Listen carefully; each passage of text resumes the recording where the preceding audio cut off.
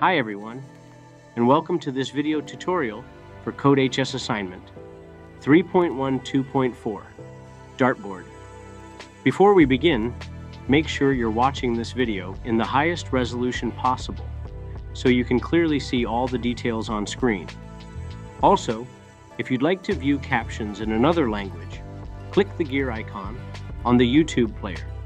Select Subtitles CC and choose your preferred language. In this lesson, you'll write a Python program using Tracy the Turtle to draw a dartboard made up of 4 concentric circles. Let's connect this to what you've learned so far. You've already learned how to draw basic circles using the circle open parenthesis radius, close parenthesis command. You've also used variables to control size and movement. And recently, you were introduced to functions, which help you organize code into reusable blocks. This assignment combines all 3 skills. Here's what your program should do. Draw 4 concentric circles. Circles that share the same center point. The smallest circle is in the center of the canvas and has a radius of 25. Each of the next 3 circles has a radius that is 25 pixels larger than the one before it. Use a variable called radius to control the size. And use a function to move Tracy to the correct starting spot for each new circle. Let's walk through how we can write this program step by step. We begin by setting up Tracy and our starting variables. Speed, 0, will set Tracy to the fastest drawing speed, no delay. Radius equals 25. We'll set the starting radius of the first smallest circle. Next, we define a function to help reposition Tracy before each new circle is drawn. Def, move down, pen up, lifts the pen so Tracy doesn't draw while moving.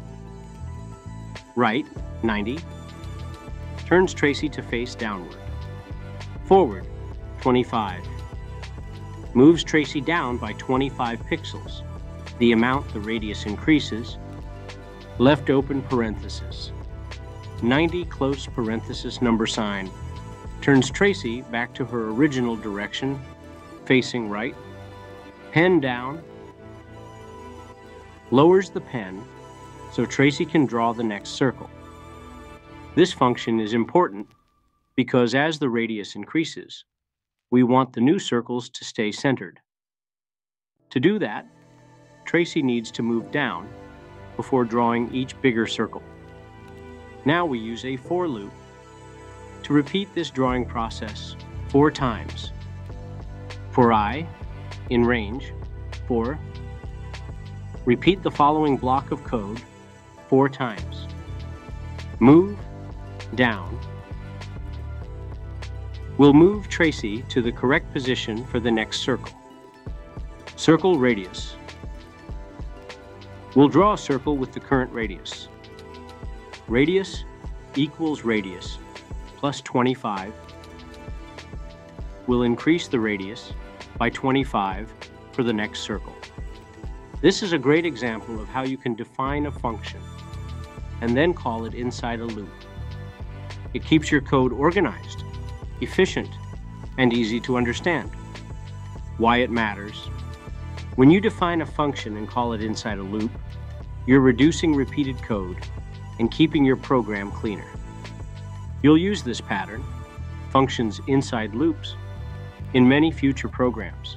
It's a key concept in building smart, scalable solutions as a programmer.